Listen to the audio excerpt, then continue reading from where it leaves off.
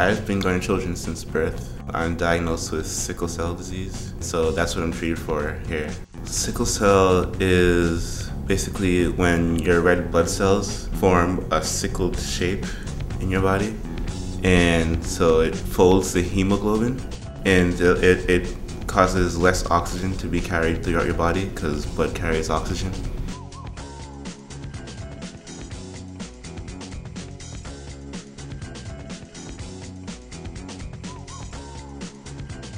Now I'm going to go and meet Dr. Zahn and tour his zebrafish labs.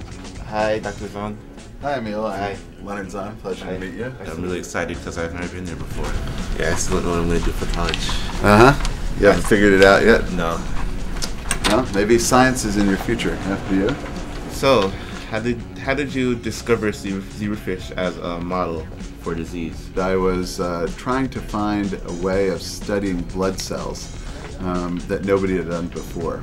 And do you do, for piano, do you do more jazz or? More classical. More classical, Yeah. Oh, awesome.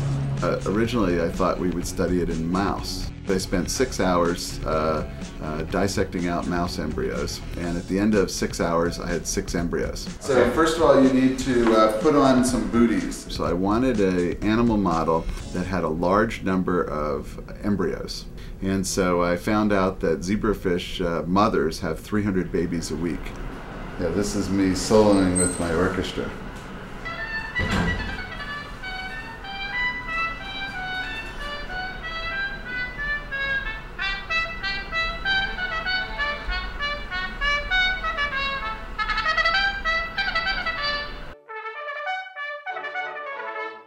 Every one of these tanks can hold about 70 fish, and that allows us to just study so many different diseases. Here, that's a typical zebrafish. That's about a 1 inch in size and has the stripes that go this way.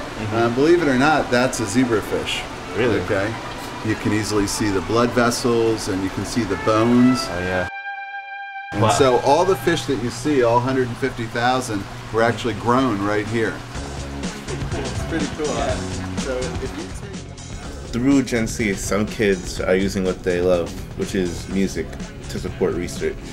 How does it make you feel knowing kids are using music to support your research? Makes me feel wonderful. That idea of kids giving back to kids is just so powerful. I think the recent research is certainly making the future look much brighter. The idea that a tiny little fish could hold the answer to, a cure for diseases is, I think it's pretty cool.